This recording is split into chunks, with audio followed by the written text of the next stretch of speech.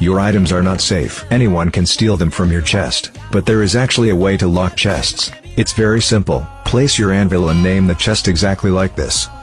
If you write something wrong, it will not work. The 1234 is the password in my case, but you can take what you want. The chest is now locked. If you want to open the chest now, you have to create a key. Rename an item of your choice with your chosen password. Hold the item in your hand to open the chest. Just don't forget your password, otherwise you'll never get to your items again.